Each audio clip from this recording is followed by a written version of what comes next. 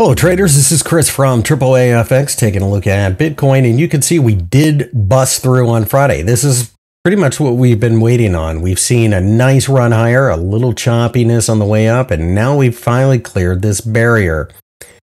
So the question now is, where do we go next? Well, I think 40,000 is reasonable. It's a large round number, and it's the top of this candlestick. We could even do it over the weekend. We'll just have to wait and see. 1 hour chart looks like a pullback closer to that 38,300 level is a potential buying opportunity. If you're okay with the swing, you might get involved now. Just be aware of the fact you could drop $400 or $500 pretty quickly. But clearly, this is a situation where Bitcoin has taken off. The big thing that most Bitcoin traders don't understand is this is about interest rates, printing, that type of thing. And bond markets are starting to price in that perhaps the Federal Reserve is going to have to cut rates.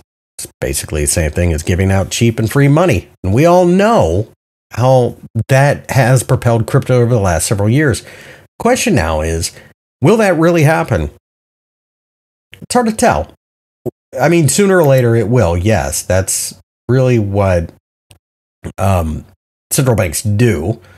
So a little difficult to get, to look at something like that and say, well, it's not going to happen, because it will eventually. I added the 20-day EMA because this is a pretty quick moving market. So that should be your support as well.